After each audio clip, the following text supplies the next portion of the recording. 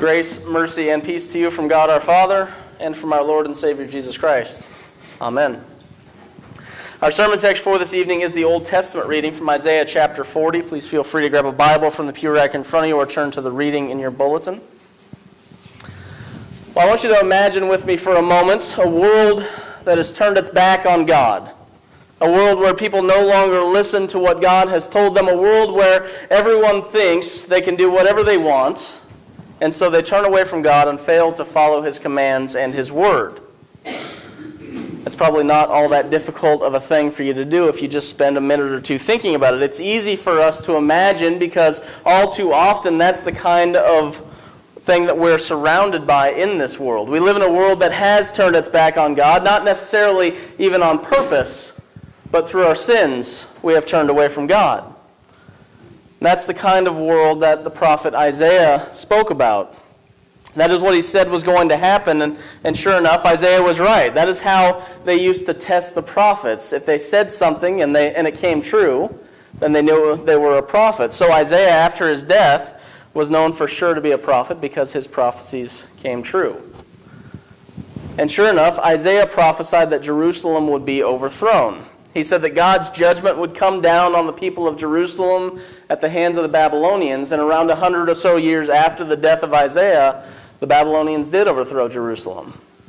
Not only did they overthrow it, but they put into motion things like herbicide, where they destroyed the city's architecture, and ecocide, where they even wiped out the environment surrounding Jerusalem. And if you were an Israelite who lived in Judah at this time, you would probably have looked around and thought to yourself that Nebuchadnezzar's false gods had triumphed over the God of Israel. Or maybe you thought that God had chosen not to defend His people. Or worse yet, maybe you thought that God didn't even exist at all. That's the kind of despair the people of Judah probably went through when these prophecies of Isaiah came true. When Babylon took over and they were taken into captivity, when the people of Israel were oppressed by foreign leaders who had come to take over their land.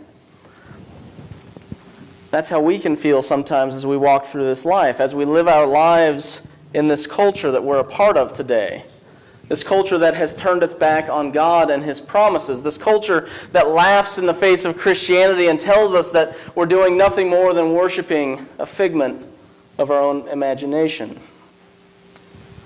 It can lead us to question ourselves. It can lead us to question our faith. It can lead us to wonder if this God that we worship, this God that we follow and call our God, is really even there sometimes.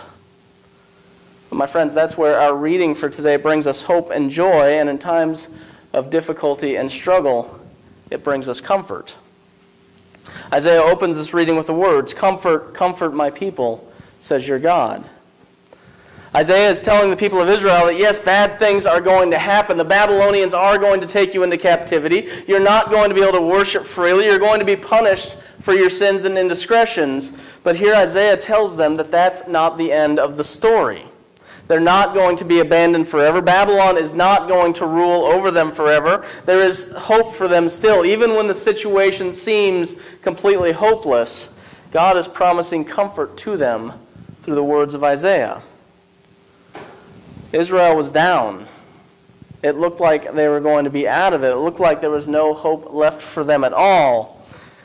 It was like one of those old Rocky movies with Sylvester Stallone. You guys know what I'm talking about. He's getting beat by his opponent, but all of a sudden he gets his second wind, and he comes out swinging. The difference between those two is that it wasn't Israel who did anything. It was God. It was all God's work for them. He provided them with the hope and the comfort that they needed. He came back to them as they were hurt and struggling the worst, and He gave them hope. He brought them out of their darkness and into His marvelous light. My friends, that is the same comfort that God gives to us. As we walk through our lives in this world, as we deal with a culture that is falling farther and farther away from God, as we live our lives as Christians in a world that is increasingly hostile to this message that we've been given to share, as all those things happen, we have God coming to us and bringing His comfort with Him. In Isaiah, God spoke His comfort to His people through the words of the prophet Isaiah. Today we've seen the hope of God.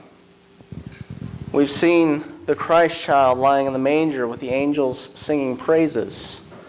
We've seen the humble birth of Christ. We have seen the joy that it brought to the people who saw him that night. We've seen the rest of the story as well. We've seen the work of Jesus throughout his life. We've seen the miracles, the healing of the sick, the raising of the dead, the gospel preached to all people. We've seen those things.